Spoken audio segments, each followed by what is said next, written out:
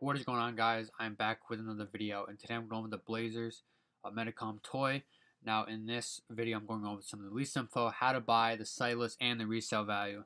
So not waste any time, let's hop into it. So first we have the site list. It is exclusively dropping on Nike sneakers as far as I know right now. If it does change, I'll make sure to put the links of the websites in the description box below. So in order to hit on Nike sneakers, it's very tough. We've been seeing, everybody takes L's on that app all the time. So here's how you kind of increase your chances.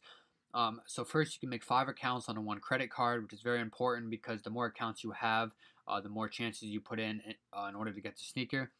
Now, you need different phone numbers in order to make the different accounts. I'd recommend contacting family and friends. If you could use their phone number in order to make an account, or if they already have an account, you can have them go for the sneaker, and either you can, pay them the retail, or you can pay them a little premium price, but still enough room for you to make profit because you're doing all the lead work in that transaction. Now, if you do have the 5 accounts all accessible from your phone, you have a 2-minute window to enter as many accounts as you can. So I don't see a problem entering 5 accounts within the 2 minutes. You got to be quick. You got to make sure you're there at 10 a.m. Yeah, these are dropping at 10 a.m. Eastern time. I forgot to mention that, but you have 2 minutes to enter as many accounts as you can, and you should be good to go unless the app kind of glitches and bugs out, which it can do occasionally. But it's not a very high known release as of right now, so I don't see it bugging out and being an issue on release day. Now, this sneaker is releasing on December 26, 2020. Now, some of the resale, it's going to retail for $80. Usually the sneakers that retail for $100 don't have a high resale, but in this case that it does. Now it's going to retail for $80, and I can see the resale being around 150, 160, maybe some sizes reaching 170. I see the 150 kind of being the lowest. It could dip down to 140 depending on the size, but we'll hop in that just a little later. But definitely a great flip. You could probably, make 100% profit on this, double your money, especially if you are patient and sell on the right platform and get the right deal for them. So some of the release info, the best sizes to go for in terms of resale sizes 4, 4.5, and 5, and then 10 to 12.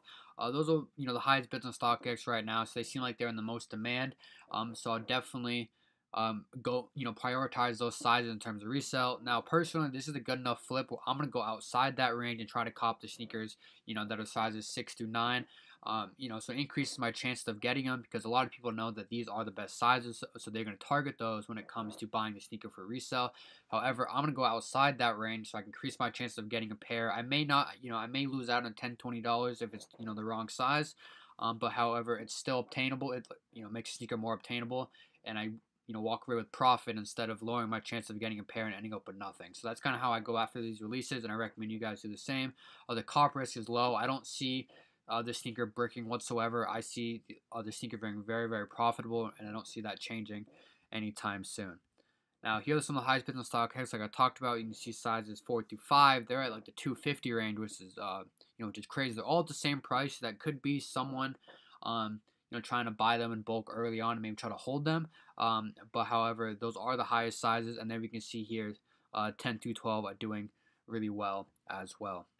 Now, if you do get your pair, where to sell them, I'd recommend selling on eBay and local meetups. Now, if you don't have much experience with that, I'd just be careful because there are a lot of scammers and a lot of sketchy things that go on. But just be careful. Be smart. If you're in doubt of it, just pull out. Just don't socialize with that person or do that transaction. It's better just to be safe than sorry.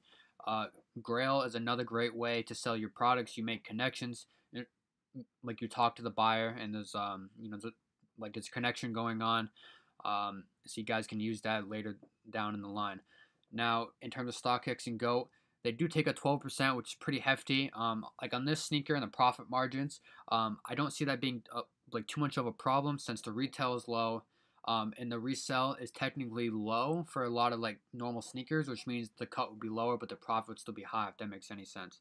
Like you're doubling $80, instead of taking 12% out of 160. Is not going to be that big of a deal when you bought it for 80, but if you buy a sneaker for 170 and selling it for 300, then it's going to be a different, the 12% is going to be much larger.